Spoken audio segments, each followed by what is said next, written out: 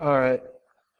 Welcome to my talk, The Devil's Bargain, Targeted Ransomware and Its Costs. This was initially put together for a more businessy audience, so I apologize if the first few slides are a little heavy on like charts and graphs and shit. But I've also added a section on the WannaCry ransomware because it's just so topical to anything on ransomware. A little bit about myself. I was a research scientist with Cylance and previous that with malware analyst with Cylance. Currently between jobs. I was hit by those layoffs, unfortunately. This is the structure of the talk. I'm going to start with some statistics and cover a few emerging trends in ransomware. Then do a section on WannaCrypt ransomware, and then there's a case study of Samsa ransomware, which is a very good example of targeted ransomware, where it's like where they're rather than distributing ransomware through like a massive phishing campaign, they're actually targeting vulnerable JBoss servers and moving laterally in the network and shooting what files to. Anyway, 2016 was considered the year of ransomware because there's such an explosive growth in ransomware families. This trend will likely continue. It'll probably be even more in 2017. But ransomware really took off in 2014 with CryptoLocker proving how successful the business model could be. It's since then been a very booming business. Here's some statistics. The business is attacked with ransomware every 40 seconds, and 51% of companies have experienced a ransomware attack. 48% of these paid the ransom. The average paid about $2,500, but 20% of those that paid the ransom never got their files back. And less than half of ransomware victims fully recover their data, even with backup. So prevention is really crucial, if possible. $209 million was paid to ransomware criminals in the first quarter of 2016, with estimated $1 billion in all of 2016. And this consider that not all ransomware incidents are reported because you don't necessarily want the bad press. This is a survey of companies, how recently they're affected by ransomware. But as you can see here, the most common way of spreading ransomware is phishing, or social engineering, or insecure spoofed websites. But there's a growing trend towards like spreading by an exploit, like in the case of Samsa ransomware, using the JBoss exploit to get on that system, and then I'll get on to that. Consequences of ransomware attacks. A lot of companies have to invest in new security technologies. They lose money on downtime. This is probably less interesting to this crowd, but one emerging trend is the targeted attacks, targeting data-intensive organizations of medical practices, law, and architectural firms. Victims of target attacks tend to pay higher ransom. They're tailored to the target. Another emerging trend is ransomware as a service. This lowers a technical hurdle for cyber criminals to get started. You may be familiar with Petya and Misha. That was that ransomware that had the skull and crossbones logo that was kind of retro. It got rebooted as a ransomware as a service, where basically what it is the infrastructure is already in place and people can sign up to be affiliates and just distribute ransomware and get a cut of the profits. Satan ransomware as a service is another good example of that. Walks people through the steps of making a dropper even. Like it takes negligible technical skill to start infecting people with ransomware and profiting from it. I think they start with a 70% cut of the ransom.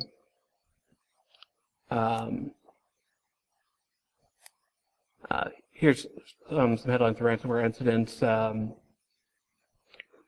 You may have been familiar with the time ransomware hit the San Francisco train system. Everyone rode for free until it was paid. A lot of hospitals get attacked by ransomware. Another Another case that got a lot of press was when an electronic door locking system in an off-street hotel was infected with ransomware. Now, originally, people were saying that people got locked in their rooms and couldn't leave until the ransom was paid, but that wasn't true. It was actually, they just couldn't make new key cards. But it was more amusing when people thought they were in the rooms. But here's another example of targeted attacks. Ransomware, basically, people are scanning the internet for vulnerable database, MongoDB instances, and automating attacks like one hacker, Kraken Zero, was able to wipe out 15,972 databases and demanding 1 Bitcoin in return for data. But there's absolutely no guarantee the databases are copied before being wiped. I mean, it seemed like it would be kind of costly to do that. And the attack methodology has recently been expanded to vulnerable MySQL databases. Self-propagating ransomware. You've all heard of WannaCry. First struck in May 12th, and the first notable instance of a ransomware worm. I doubt there was never ever been another ransomware worm, but it's the first time one made a huge splash. And it was using the NSA's Eternal Blue exploit and the double pulsar backdoor. The spread of the worm was initially halted when malware tech registered the kill switch domain. It was basically this this domain that looked like a randomly generated string that the ransomware was calling out to before encrypting files. And when malware tech noticed this when he was sandboxing the ransomware, it was hitting a bunch of National Health Service sites in the UK, that it was calling out for that domain. So he registered it, and apparently when it's able to contact that domain, it doesn't encrypt. It was a kill switch. So it propagates by scanning the internet for IP addresses that have open port 445 and are running vulnerable SMB that the Eternal Blue exploit could be used on. And it also will scan the local area network with another thread. There's a pretty good write-up of it by Malwarebytes. It goes through all this. There's also a really great infographic on the execution flow by Amanda Rousseau. Malware Unicorn is their handle. It's definitely worth looking up. It didn't fit in one of these slides, otherwise I would have shown it. Since the registration of the kill switch domain, there's been various variants showing up that either will look for a different kill switch domain or sometimes even have the kill switch patched out, but there hasn't really been one that's fully functioning without a kill switch yet. The one that Kaspersky found early on, the ransomware archive was corrupted. I guess it was a failed attempt to make one without a kill switch. But what is interesting as far as attribution is concerned, there have been variants that have been found that appear to be earlier versions that don't use the Eternal Blue exploit. They're using other SMB exploits and tools associated with North Korea's Lazarus group. Now, this is very tentative because attribution is hard, but the Grug has a good article on reasons why it could actually be North Korea's Lazarus group behind this the WannaCry worm. There's code that's unique to the Lazarus backdoor and also the command and control protocol of WannaCry. Symantec discovered Lazarus linked tools and early variants of WannaCry co-located on the same computer. Russia was hit hard by this worm, which implies it wasn't Russia. As I mentioned earlier, earlier versions of WannaCry that don't propagate by the Eternal Blue exploit, which appears to be just copied out of a bunch Python scripts. And, Now, Sansa ransomware is a good example of a ransomware that's spreading in this other methodology of what the attackers do is they find vulnerable JBoss web servers and then use this tool JAXBoss. It's kind of a Metasploit-like interface, and they use that to compromise the JBoss servers, and then they move laterally in the network, see what files might be valuable to hold for ransom, and then encrypt them and have a ransom tailored based on what they think it's worth. Whereas usually ransomware will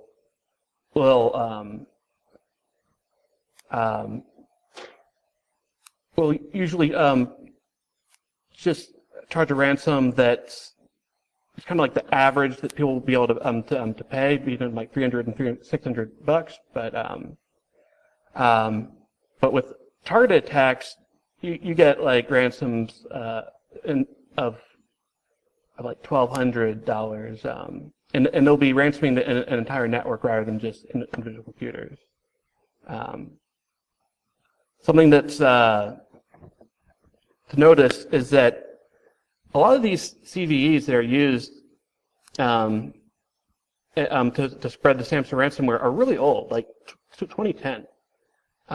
So, I mean, it's amazing how long these things go without being patched.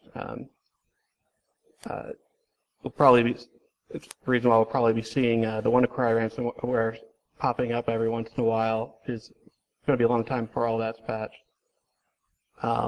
They also used this utility called regeorge to tunnel over HTTP, and usually script the removal of shadow copies of backups, and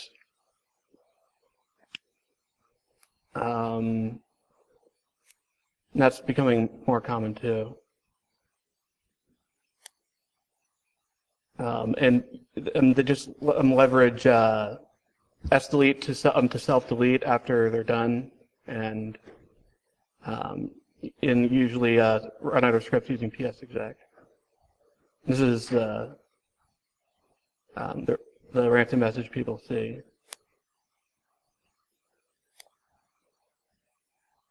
So there's just some general precautions about ransomware, like stable macro scripts from files transmitted by email.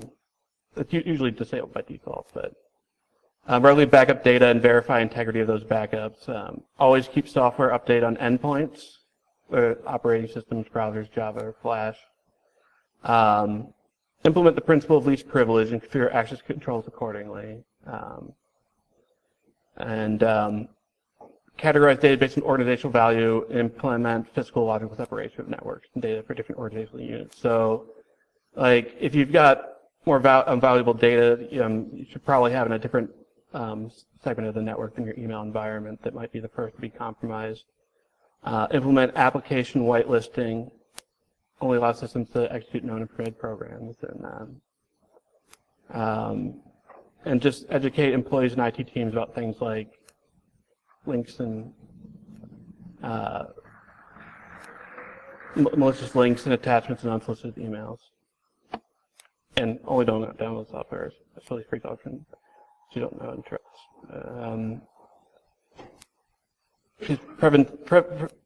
Prevention is key. Storing from backup is time-consuming and costly. And again, less than half of ransomware victims fully recover their data, even with backup. Another thing to check out is the NolaCon Ransom project. It was started by the collaboration of Dutch National Police, Europol, Intel Security, and Kaspersky Lab. So one of the first steps, if your systems are infected with ransomware, is to check if there's been a decryptor written for it.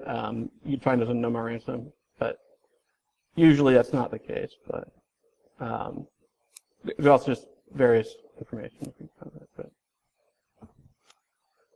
I'm sorry, that was kind of a mess, but that's all I got.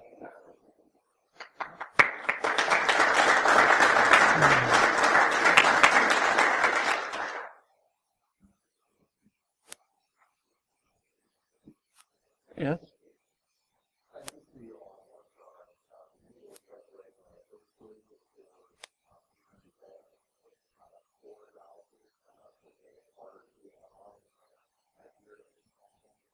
I've heard that. Not entirely sure, but sometimes it does still run when it's on a network that's connected to the internet by proxy and can't reach it.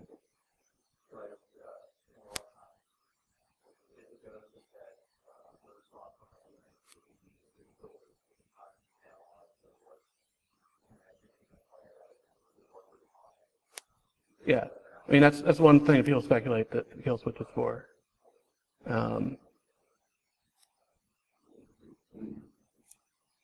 Yeah.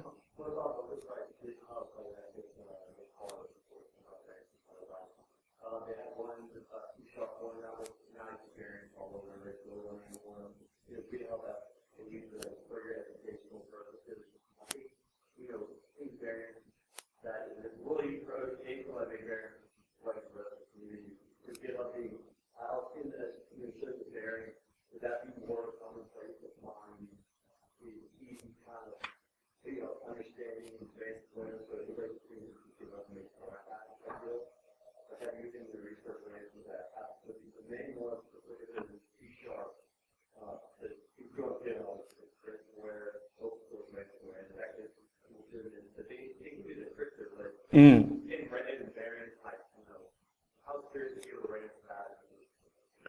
I don't think the source for WannaCry is up on GitHub or anything like that so far.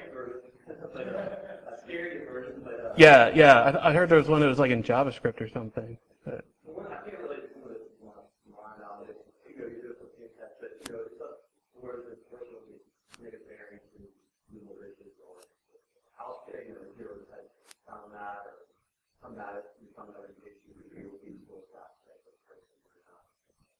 Well, not as much. I mean, one thing that has been making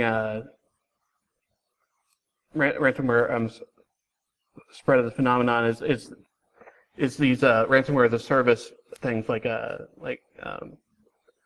I covered earlier, because that doesn't even require somebody to understand the source code. It like steps people through the steps of making a dropper. All they need to know how to do is write a phishing email, really.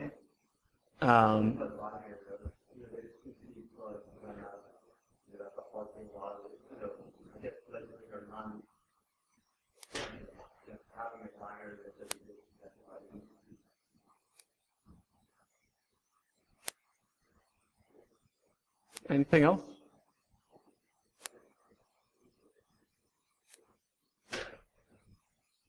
All right.